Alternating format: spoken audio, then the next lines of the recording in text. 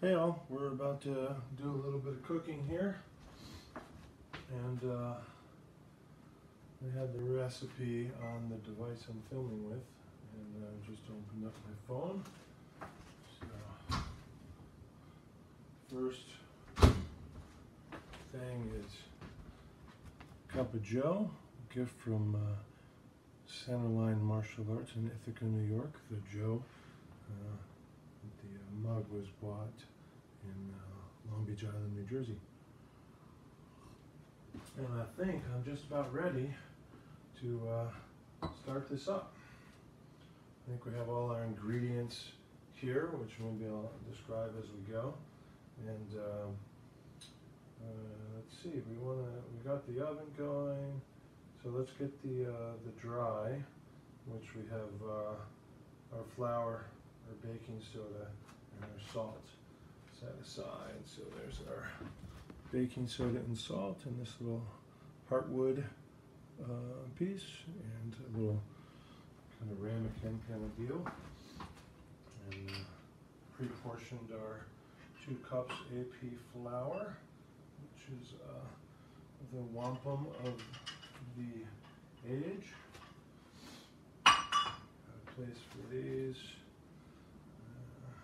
I think it's nice to kind of spread them in a little bit instead of just dumping one spot. And kind of starting or mixing. And, a lot of people will whisk here with just a whole lot of arm movement, but and we end up with flour going all over the place. So this is a Q&A.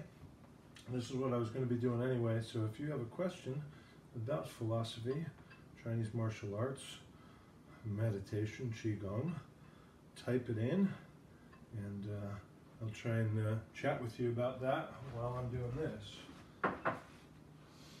Since we don't have dough here, it's not really a concern that I'm going to overwork the flour, but I'm just spinning the whisk to create the stir and turning the bowl, rather than, as I said, kind of doing this. So I have my empties,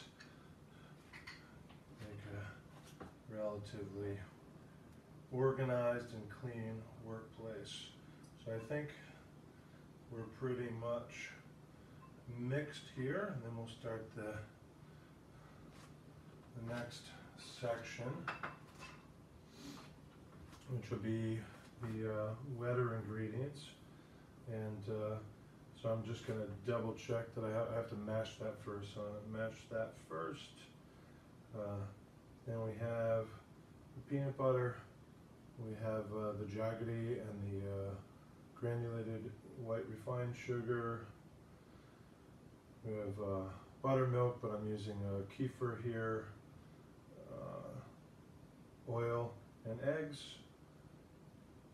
Where's my oil? There's my oil, and I have my eggs and vanilla extract in the same dish. So let's start with the banana, which we've already peeled, just not mashed. Hey Charlene, I'm trusting that you are feeling better.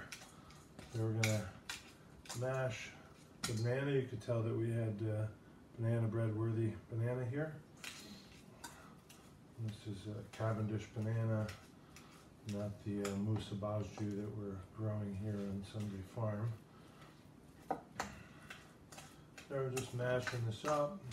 Might have been nice to use a fork, but I'm going to get back to using this whisk when I add the other ingredients. So even though the whisk is pretty well incorporated, most, I would say about 2 of the 3 bananas on the inside of it, I think we're going to be okay. So if nobody asks a question, it's no matter to me because I'm still baking. But if you do want to check in with something like that, I am here. Okay, so I will reread these as I do them. Thank you very much. Got the loquat syrup here already, and use this little ramekin just to make sure. So I have it all laid out and pre-measured, so really I know I'm not missing an ingredient, and but I still like to, I actually kind of lay them out in the order that the recipe calls for it, so that I can double check and make sure I haven't mixed anything. But I'm still going to read it as I put it in. So we'll do the challenge will be the peanut butter. So this is a half cup of smooth peanut butter. So we're at the Elvis stage at this point. We have some challah bread and a nice skillet over there, so we could probably have a very nice Elvis sandwich, and even some bacon if we wanted, and of course steps from the toilet. So that's good. I'm going to set that in the sink. I have some really warm water in there to help loosen the oily things. Questions? No questions. That's right. You're just watching me, and I'm not even, you know, I'm not barefoot. I just stepped out of my slipper, and I'm not a Contessa. It was like I got my guard up when I went to a kick. Okay, anyway, you should never pick your feet up higher than the counter level in the kitchen. You know, hygiene. Anyway, this should be a gift for somebody, by the thing I'm baking. So we got banana peanut butter. So here's our sugars. We got, probably can't see too well, but we got the jaggery powder and the granulated. And this is whisk together these. And that jaggery will need some whisking. Whisk together the banana, peanut butter, sugars, buttermilk, which I'll start draining, so it takes a little bit of time here. Here's our oil, 1/4 cup of oil. I can share this recipe with you if you happen to have an interest.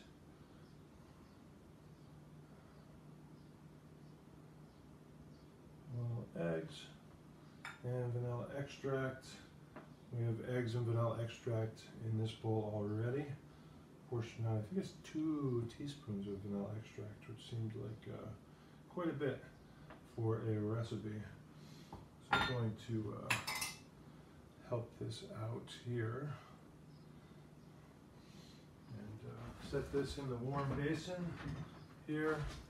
And then since this had just straight oil in it, I'm going to kind of give it a wipe with a napkin, and that will go into the fireplace, which is just off camera. That way it's not going down the drain, and our pipes do not absolutely love fats and oils. And I'm going to help the rest of this fake buttermilk out, which is kefir, actually. I actually used a little bit less vanilla extract than it called for, because this is this organic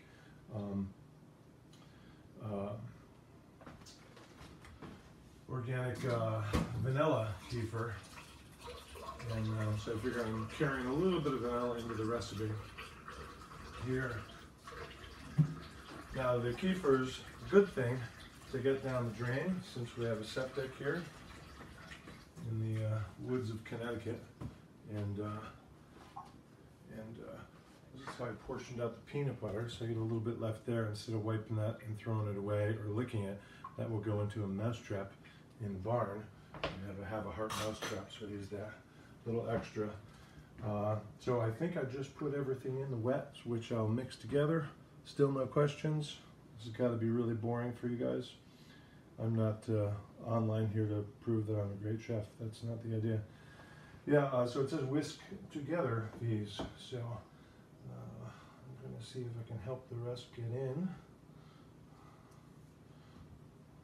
This is like one of those really nice old style bowls. So I've left the banana peel here rather than put it in the composting, and I can keep my tools up off the surface of the cutting board here,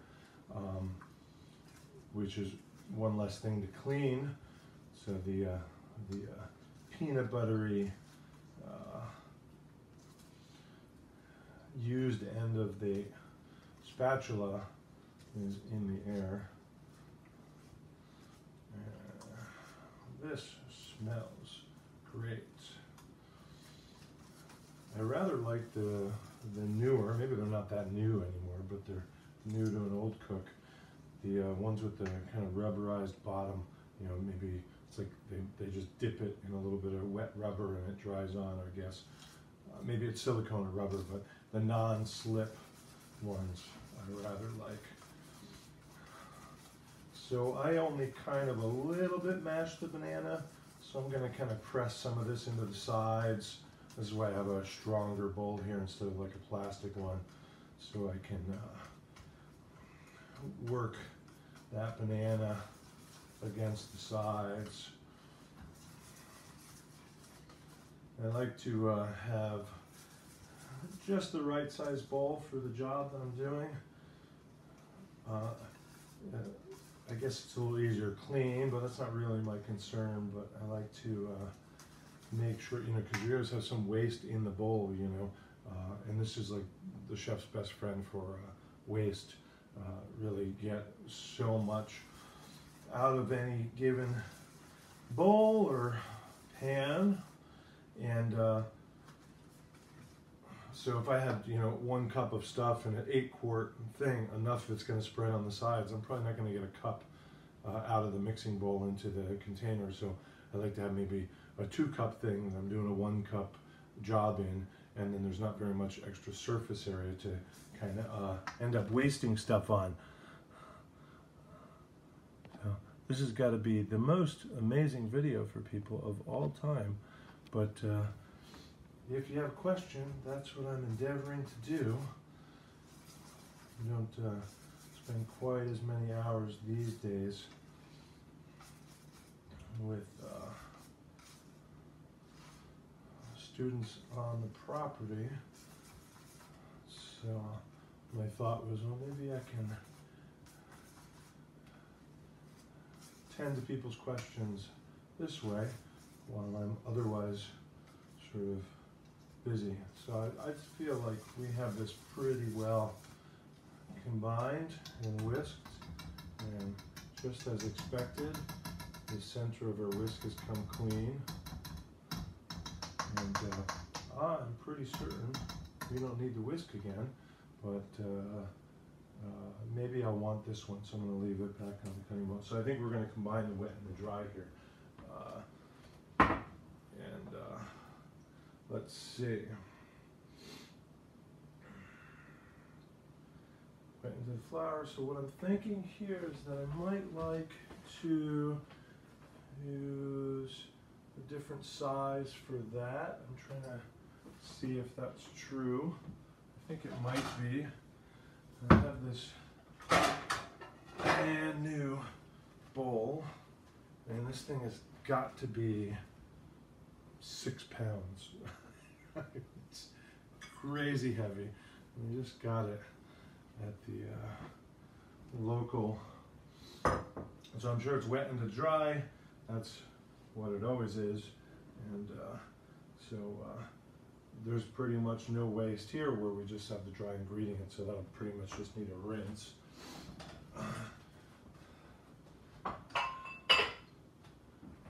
I was kind of on the first time using these bowls, so I want to see, and it's pretty good timing because the oven says 30 seconds till it's at the temperature. It's 350, but I set this to 325 because it's convection, and that seems to be generally what I'll do, 25 degrees less than is called for. Hi, Sue. I see Harry's online doing Kong Jin push hands at me from across the way, so well done, that was a good push. Okay, so pour the right ingredient into the flour mixture, fold together, there's our spatula, and we just want to completely combine it, just like really any other cake, and there are no, you know, we're looking for raw flour spots. And then the chocolate chips, which is why everybody's here. And save for distractions, that would argue that we've probably done everything accurately, which means scientifically we're at a 3% chance now, having followed the recipe precisely. We're at absolutely a 3% chance of having it come out okay. So here's my spatula, and I'm going to sort of trade my surface here. I don't think I want to, my cutting board can turn a little bit there, so let's get into the mixing. The oven's at temperature. The loaf pan is ready. Good. That's most of it. I've probably done 80% of the wet in here. I'm going to work it. Work it's a strong word. We're not kneading dough, but I'm going to combine it here. And I want to have a better idea of where the dry spots may be and feel like I still have a bit of reserve here. Boy, this is a fun bowl to use. Wow. Maybe I'll give you a sense of what it looks like here. I don't know if I'm able to post these pictures in a live stream comment. I don't know if you could do pictures there, but that's okay.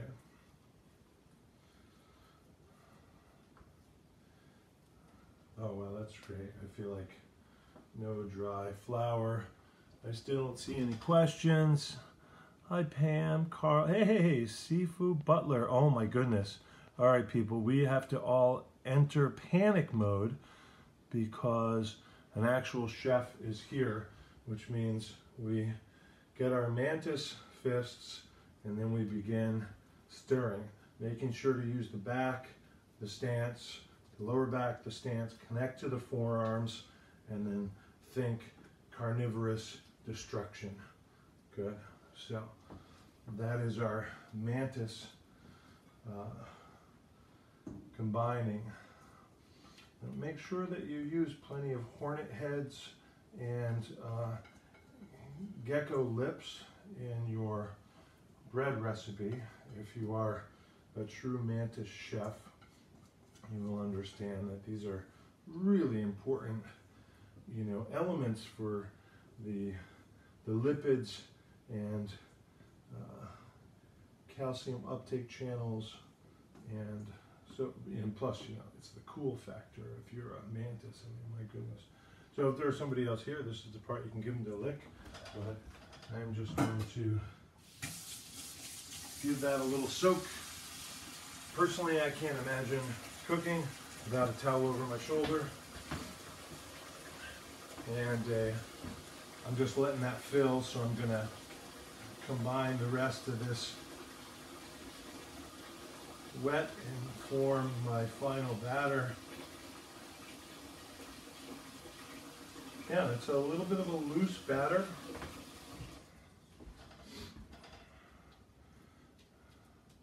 So this is just like an experiment of mine, I'm filming a lot of sessions, doing, of course, a lot of kind of Zoom lessons for people as we should taste it. Very, very important. That's what you're allowed to do in a commercial kitchen. Just put your finger in, lick it, and obviously go for a second with the same finger, because you've already established where the health inspector is, right? They're front of the house, and so you get to do that.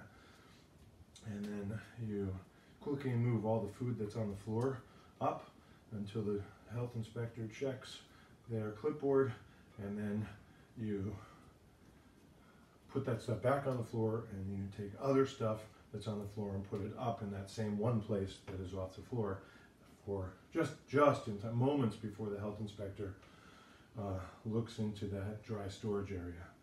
Okay, so I think we have a batter, so I will be double checking this, looking at that. Hey, yay. Hi, Liz. Hi, Brittany. Okay, so Liz is on. She just enjoyed some baked goods from this very countertop last week. So I'm just going to double check it. Gently stir in the chocolate chips. Right.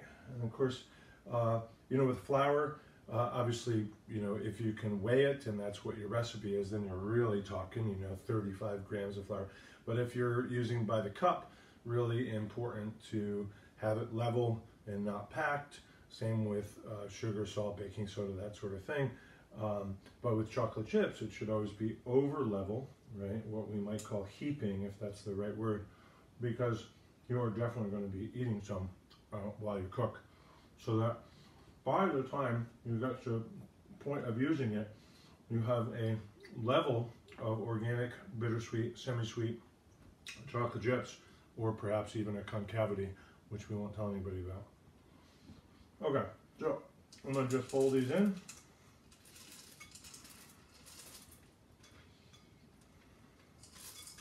It's funny, I don't even want chocolate chips right now, but I mean, I'm being watched. We have to teach our children well, right? As the song says. Okay, so it's kind of a wet batter, so pretty easy to fold in. Back to my new basin, sip of coffee. I think we're ready to put it in the pan. And this is a heavy bowl. This is going to be a lot of fun. Still don't see questions. I haven't used this, so that's going to go into the warm soak. And we have used eggs in this recipe, 2 from Doherty Farm right here in Kilnworth. So thank you, Liz. Okay, so I will, again, it's very boring. It's like watching an engineer things. Smoothing the top into a bacon to the, okay, good. I already have my toothpick here, right? That's how crazy I am. I have the pan already greased with a little parchment paper. This is going to be really heavy, so it's going to be a lot of fun to do. Man, this is such a heavy bowl.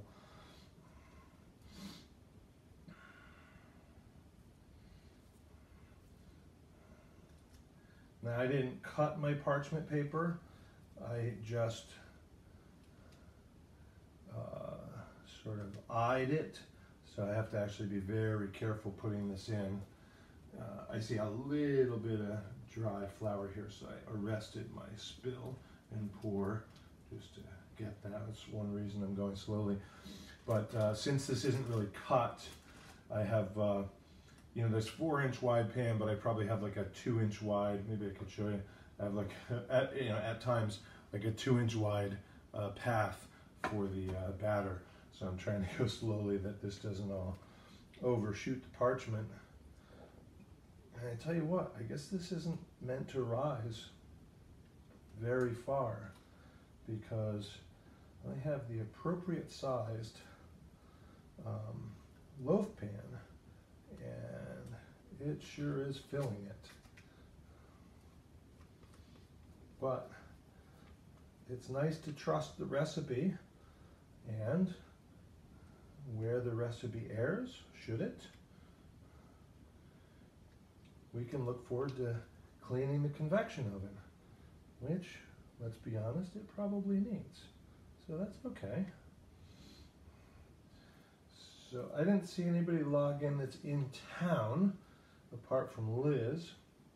So Liz, this should be done in a little over an hour. If you want to come by, I can leave you, I mean, the whole thing, I guess, but I can leave you some of it. And I don't think this would make it to Harry in New Jersey, because all the different mail handlers between here and then would most assuredly eat it, having smelled it. I mean, peanut butter and banana and chocolate. There's no way that makes it through the mail system. Good. Oh, that looks like it might have been a question. I see a longer thing, so let me walk over there and see. Walk, it's like one step. Wish I could try some. I have to go run errands. Would love to talk soon. Looking dapper. I can mail it to Ithaca, Brittany, but we, you know, in fact, that's funny. I mentioned that, I don't know if you saw the top of the episode, but I am enjoying coffee sent direct from you in this very mug, and that's how this whole stream started. So deeply grateful. Thank you. Yeah, why not? I'll drive to Ithaca with cake for sure, especially if I get some Korean tacos out of the deal. Okay. I love how the actual chef logged in. And he quickly said, "Oh, I have to go. I have somewhere to be." That's fantastic. Yeah, if you need to talk, man, reach out. Send me a note. I'm spending probably 20 hours a day teaching and ministering to people. So if you happen to be in need in some way, you know, please, and that goes for anybody, please reach out, and I would endeavor to be there for you. Here's the fun part. Very important, you know, a rubber spatula. This saves you a lot of money, saves you a lot of grief. So it's really nice to have a whole selection of them, different sizes and shapes and lengths. But particularly when you're having a batter like this, you want one that will definitely fit in your mouth. Okay, back into the hot soak.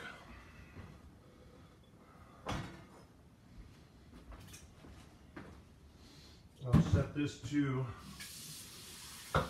soaking now too, and I think, oh man, that is like really full for a bread, but I guess we'll have to watch it and we'll see. That seems crazy to me. All right. I imagine we just put it in, set a timer.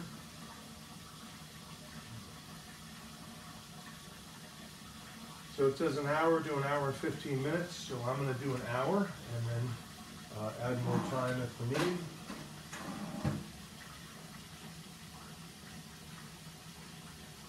So what I'm doing is I'm setting it for an hour and 15 minutes. This oven will turn off when it reaches the time. And I'm going to set a timer on my phone for 1 hour so that I have an opportunity to check it. And let's say it needs a few more minutes than that, the oven doesn't start dropping its temperature because I set the oven itself for 1 hour. So the oven's set for the max that was recommended in the recipe or suggested as most likely. So I feel like the oven will do the maximum, and I will check it before we reach that maximum, and I won't risk the oven shifting temperature on me in those 2 or 3 minutes between my alarm going off and actually getting to the oven. Put a pan on the shelf below it just in case. Yeah, great. Yeah, that's exactly what I did. So good job. I actually have these are not the one I'm using now, but I have a series of little pans here that I get to use. So yeah, perfect. I don't think I saw any questions, and that was the whole point of this thing. So glad you enjoyed it. I suppose I could just keep it on for 1 entire hour while this cooks. But there we go. I guess I'll